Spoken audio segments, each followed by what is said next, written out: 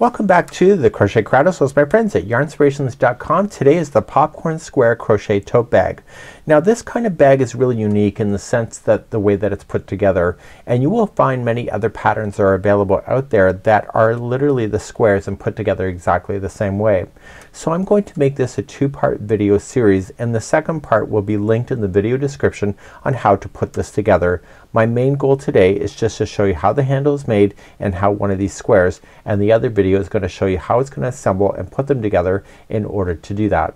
And the reason why I'm separating it is that the next video of putting this together can apply to other patterns that exist out there that are examples like this. This is the Karen cotton cakes, and this is exactly the same way that it's put together. Don't let the shape fool you. The way that these squares are is the same in the sense of putting it together.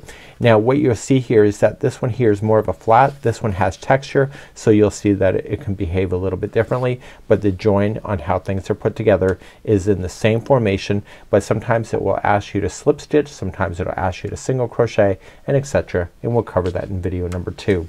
So this video we're going to concentrate on making this. I did make this with Lily Sugar and Cream yarn, and I used a total of 5 balls. So Lily Sugar and Cream, you see what I got left here of the one side or one flavor, and the colors that I used you will find in the more information of this video. You will find a link to this particular pattern, and I will link those colors there.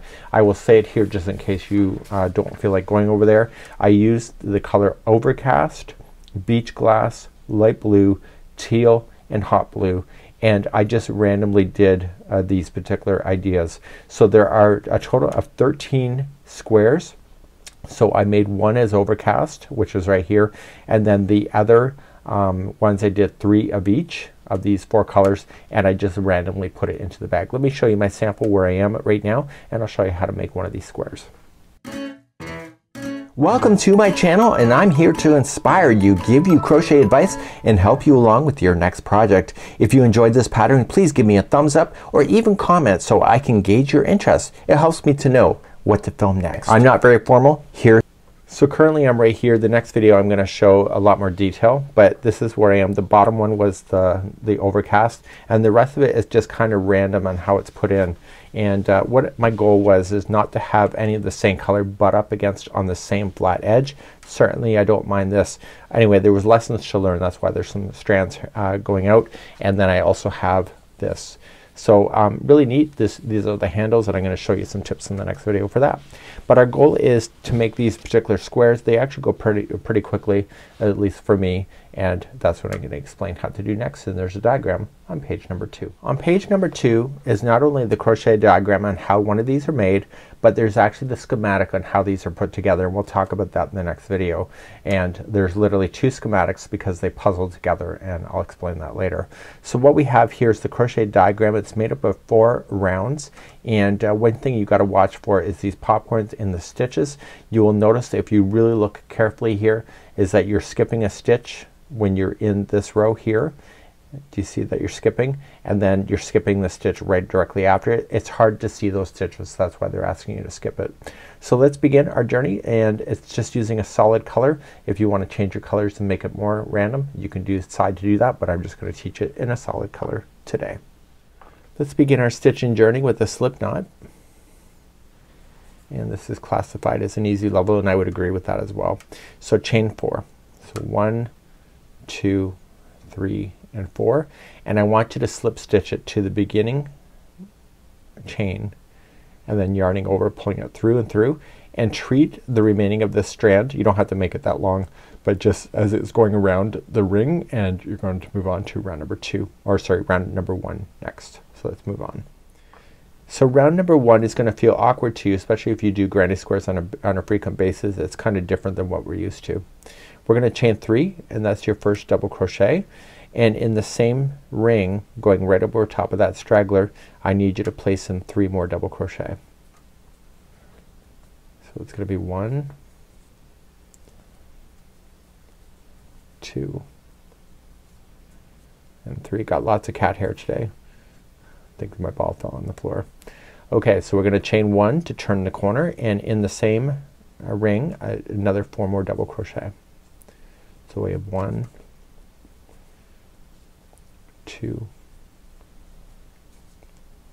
3 and 4. Chain 1 to turn another corner and 4 more double crochet in.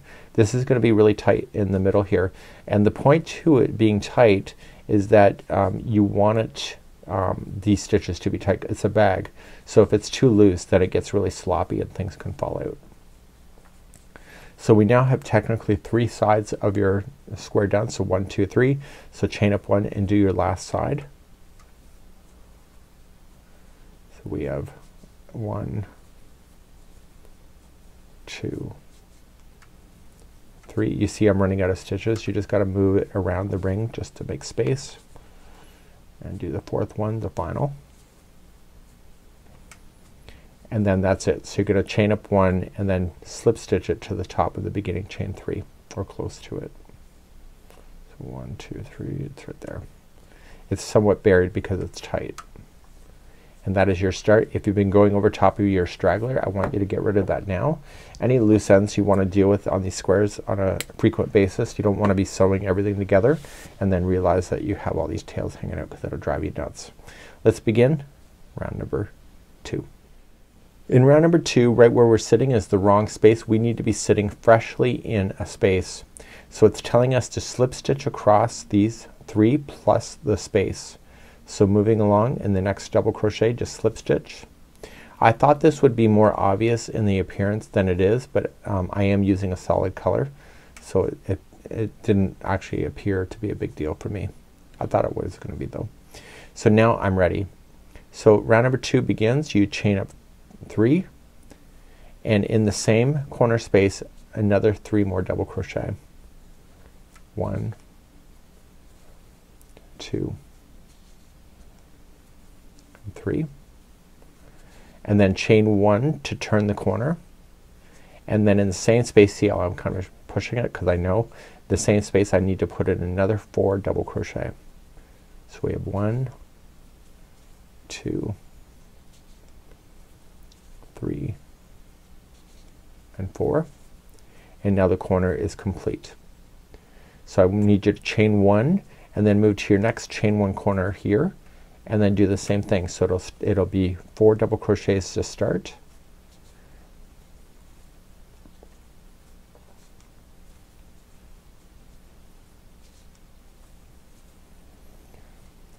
Chain 1 and then 4 more double crochets into there to turn.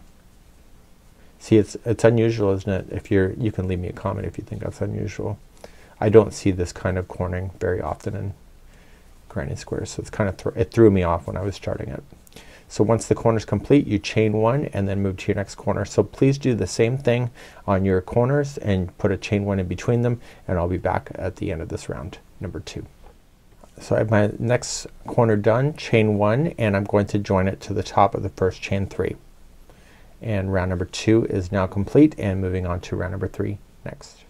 Round number 3, we're sitting in the wrong spot. I need to get to the corner, so we slip stitch to the corner first, and we're now going to start applying those popcorns as we do that. So get right to the corner and let's talk.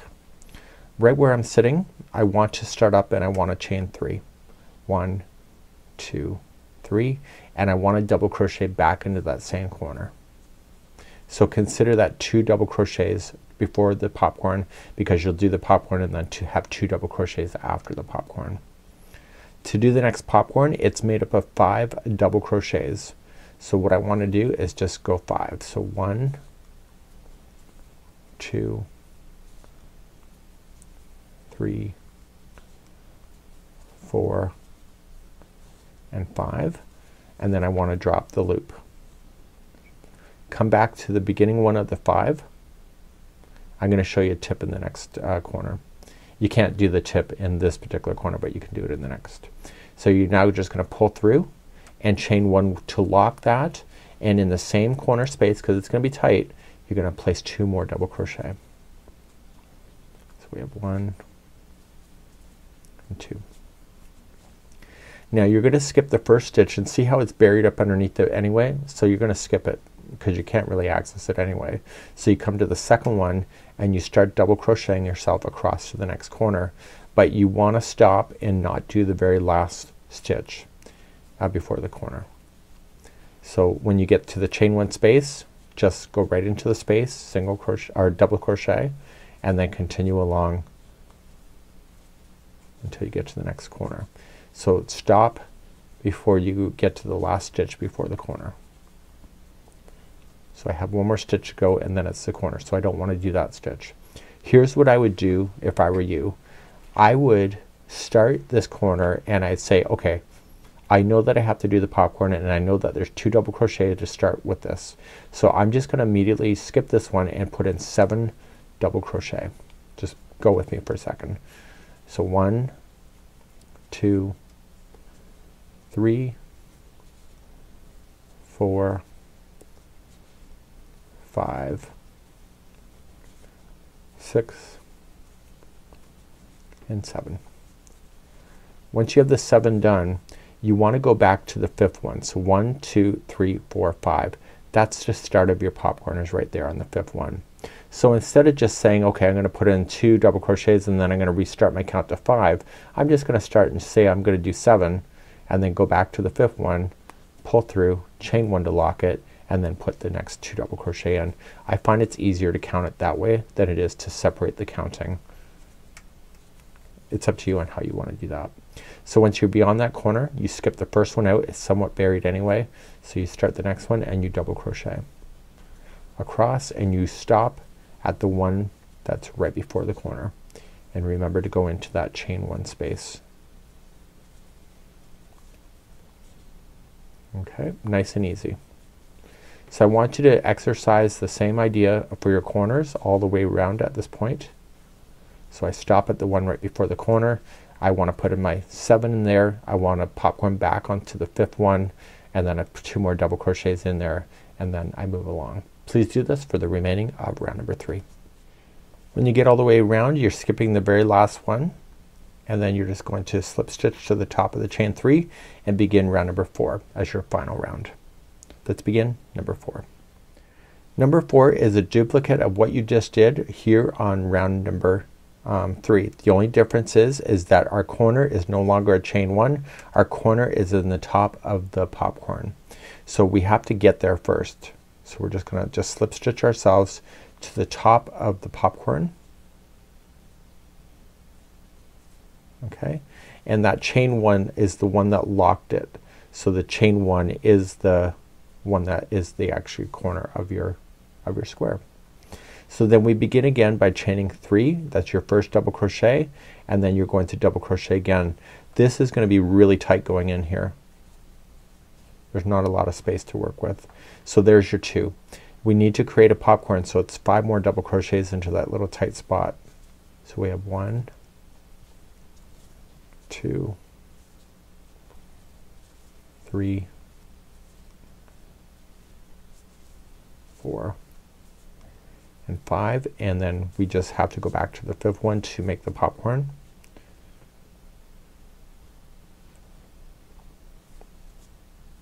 Chain 1 to lock it, and in that same tight spot you are going to apply 2 more double crochet.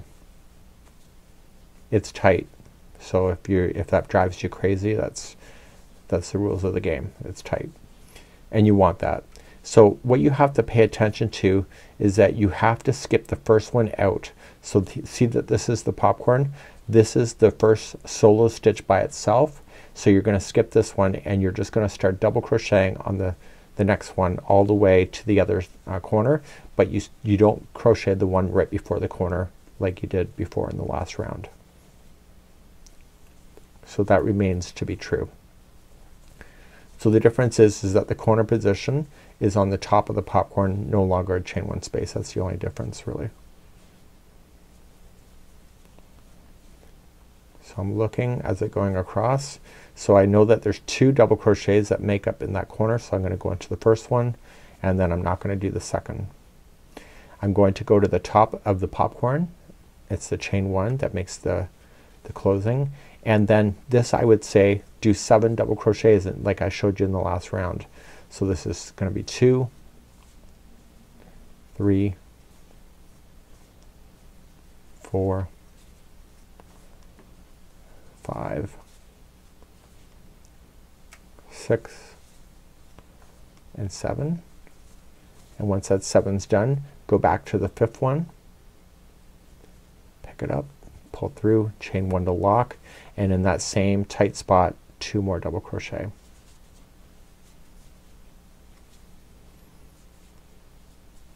And then we have to skip the first stitch out. It's easy to determine that this is actually part of the stitch here. This is part of the popcorn. So don't include that one as the first one you're skipping. It's this one right here. If you're not sure, look where the corners are coming out and the 2, and you're skipping the first one, going and starting in the second. So please do this all the way around. This is the 4th and final round. When you get all the way around, you are skipping the very last one before the popcorn like you normally would have, and then you're just going to slip stitch to the first. You're officially now done your squares, and so what I would strongly recommend to you is that don't leave all your tails for the end. It'll just be more of a headache for you. So I would turn it around and get rid of your tails right away. The best way to get rid of tails is to throw it through a tapestry needle. If you weave it in with your crochet hook, unless you're extremely gifted, which you could be. I'm not that gifted, but you just have to make sure that you just weave yourself. So stay away from the edge, because you will be using the edge later to attach these together to make this bag. So just kind of gliding up underneath. So you go through once, and then if you separate fibers, it's better. It's harder to separate this out if you divide up the fibers. Some people claim that this stuff still falls out. I've not had that experience, but who knows, right? So back and forth a total of 3 times, and you can set this in your pile. You need a total of 13 of these. So if you're doing a solid bag or a colorful bag, you can decide what your breakdown is going to be, and this would be the popcorn square in granny format. And what I need you to do, we're gonna just quickly review the handles, and then I'm gonna ask you to go to the next video on how to put this together. So let's begin, and you're going to start with a slip knot, and you just need to chain 75. So I'm not going to do 75, but 1 2 3 4 5 6 7 8. So you go all the way to 75. Once you're done that, then you're just going to go second chain from the hook, and you're just going to single crochet yourself across. This would be row number 1. Nice and straightforward, easy. I like going on the back hump of the chain. If you prefer not to, that's your business. You decide. You are the artist at the end of the day. And there's no crochet police to slap your wrist anyway. Thank God for that, right? Okay, so you're going to do that, and then you're going to turn your work. That was row 1. Turn, chain 1, and then just single crochet yourself. I literally started by making the handles first, even though it's the last part of this tutorial. And the reason why I wanted to do that is that I wanted to warm up my hands before I did the granny square work. My hands were kind of stiff, so I felt like the handles were the best place to start for me. So turn your work. That was row 2. Single crocheting back and across.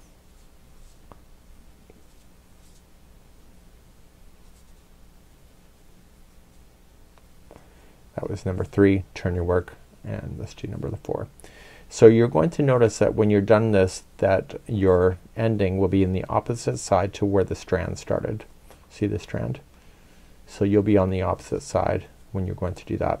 So if you want to leave longer strands to sew that, I'm not going to use those strands to sew to the bag because I have a reason. And once you have the 4 rows complete like that, you will have a handle that resembles this. So proceed to the next video. Just see the video information link. In the video information I have a link for it, and that's going to be the next part if you'd like to continue along with me today.